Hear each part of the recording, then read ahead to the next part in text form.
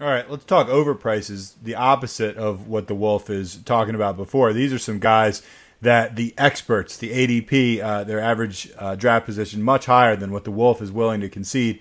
For Russell Wilson, his average draft position, 49. The experts have him at 51. Wolf has him at 78. Whereas his average draft position is quarterback 4. Experts have him at quarterback 2. The Wolf has him at quarterback 8. By the way, this is called sticking your neck out. This is called like bucking, just not being scared to actually take a stand on something. Everyone loves Russell Wilson. The Wolf really doesn't. No. And my guess would be, because I know the Wolf pretty well, he's about to state his case for why not. Exactly. I'll go out there and stick the neck out and say, and this is actually a really hard one to do that for because he was the number 1 quarterback last year, been a top 3 scorer in 3 of his last 4 years, top 3 quarterback. So this isn't easy to do. But ultimately, when I look at he's such a high scorer because he's got that mobility. You get the rushing points. He's got a great arm, and he really elevates everyone around him. So again, this is hard. I love the guy's individual talent. So it's not easy for me to say this guy's not going to be a top 3 quarterback like everybody has him. But I just hate everything else other than Russell Wilson in this situation. The surrounding talent's god awful, especially on the line. Pro Football Focus is 27th. He's going to be under constant duress, which, yes, I get leads to some rushing totals and some rushing points. But ultimately, we saw 2 years ago, he took so many hits that he stopped running. He was way ineffective. I see that being a major liability again. Plus, you remove Jimmy Graham and Paul Richardson, 2 of his top 3 targets. Doug Baldwin shelved with a knee injury right now, had knee surgery. You got to imagine that could linger all season. Who the hell else does he have to throw to? Tyler Lockett? I mean, the weapons cabinet's barren. The line is horrible. And then you got a team that's really trying to go back to its running way roots. We got Bob Condotta, a guy we keep bringing up, gives us tons of good fire quotes out of the Seattle beat scene, said what Carroll would like to do is get his pass-to-run percentage more to where it was in 2013 or 2014, where it was 47% and 48% pass-to-run ratio. So they only passed it 47 or 48% of the time as compared to almost 60% this year. They really want to get back to those running routes. And it's one thing to have a beat writer guy say that, but then you look at everything Pete Carroll's done. He went and drafted Rashad Penny at number 27 overall, so going and trying to get his another back.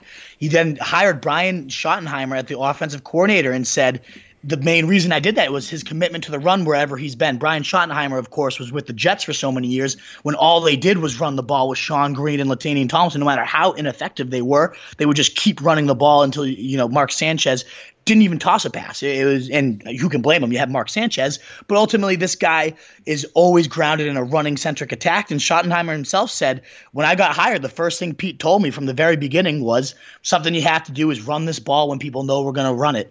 And if you lose that, we become one-dimensional, and that's hard. So he's fully committed to the run. You got a team again now that's committed to the run, trying to get back to those run game roots they've always had when they had Marshawn Lynch. You got a horrible surrounding situation for this guy. In those years when they were so committed to the run, that's when Russell Wilson finished as the QB8 and QB9 respectively in the 2013, 2014 years they're trying to emulate now. So the one risk with then calling him a bust is the defense is going to be horrible, and that's what you need. You need a defense to be able to stick to the run, and if they're going to be as bad as I think they are, that's a little bit dangerous for Russell. To say Russell Wilson won't blow up because he plays really well from behind, and is one of those great quarterbacks that has huge fancy days when he's got to play catch up. That could be happening a lot in 2018, but if they are able to establish that run game presence and they have such barren weapons cabinets otherwise, I don't like what that means for Russell Wilson. I'm saying QB8, QB9 is right where I have him ranked as opposed to QB2 or 3. All right, Christian McCaffrey, another guy that some people just love. His actual average draft position is 18th. They like him as the 12th running back off the board, which is, that's substantial. That's quite a good ranking. The experts have him going around 26th. They're 15th running back. Your rank, 39th. Speaking of sticking your neck out, 39th. 21 spots below where his ADP is, and you have him as your 20th running back coming off the board. Explain. I actually have a good friend who is really high on McCaffrey, who's actually trying to make some pre-draft day deals to get him off someone that has him as one of his 2 keepers. I told him we're doing a segment tonight on why this guy's overpriced, so I know he's listening. Explain to Willie why Christian McCaffrey is overvalued.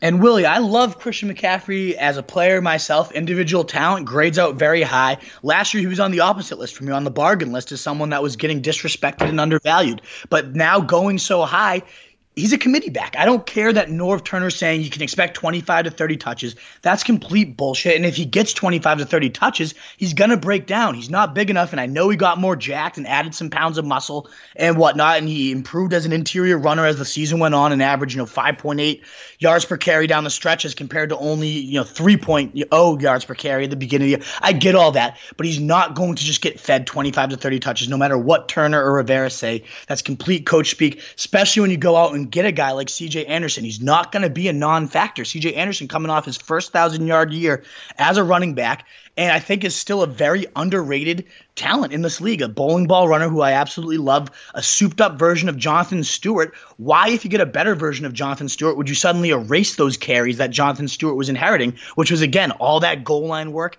Jonathan Stewart was toward the top 5 in the league in goal line carries. I don't think Christian McCaffrey suddenly steals that from C.J. Anderson, who's a great goal line runner himself. Anderson, a fantastic pass blocker as well, a good receiver.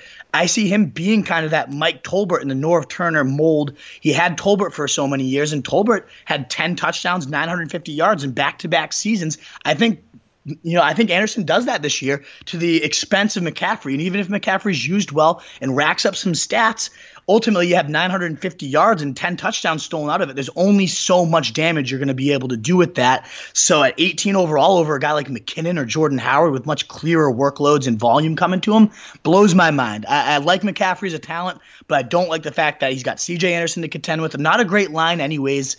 I don't like that at all. I mean, putting him at 18 overall, that's taking him over the likes of Gronk. That's taking him over some real serious players that I would certainly not touch him over. So good job making your case, Willie. I guarantee you we'll have a response to this because that's the type of guy he is. By the way, Willie, the guy who got the 40 on the Wonderlic test, so can look down on my other buddy who got a pathetic 38.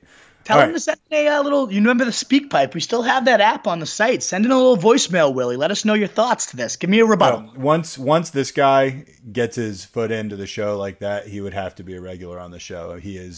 I'm fine with it. He is like the funniest guy I've ever met. I want it.